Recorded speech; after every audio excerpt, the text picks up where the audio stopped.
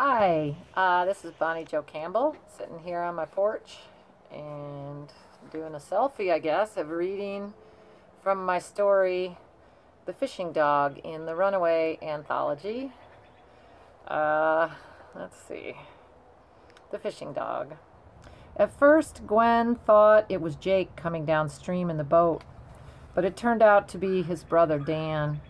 At the noise of the boat engine, the yellow Labrador retriever across the river moved up the lawn toward its house, and a great blue heron, who must have been fishing on the other side of the cabin, launched itself into flight.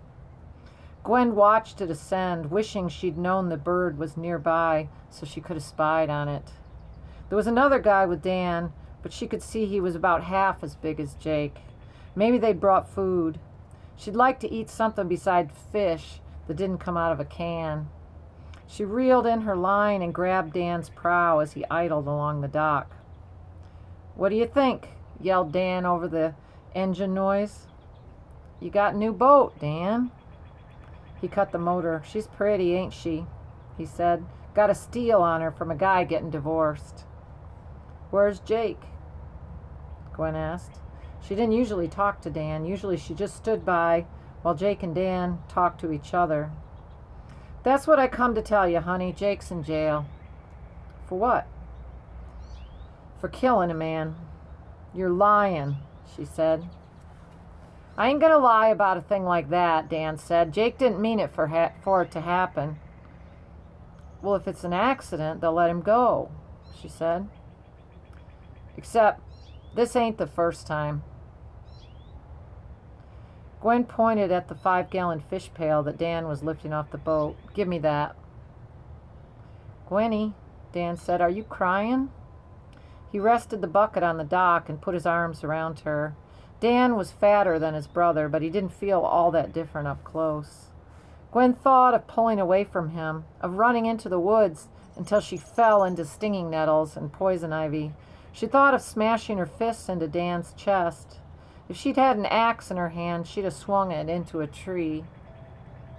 She grabbed the bucket, sloshing water on herself and Dan.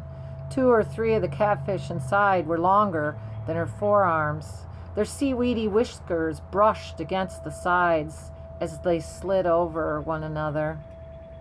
Gwen said, "I've been waiting for a catfish."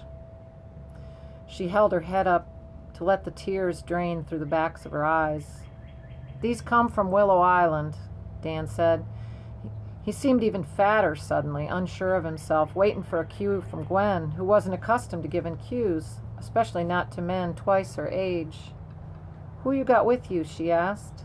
The other man made no motions to disembark. "Oh, that's just Charlie. He works at the plant with me." Charlie was skinny and had no teeth, so his lips caved in. Dan took the fish from the bucket one by one and held each carefully as he nailed its head to the nearest oak.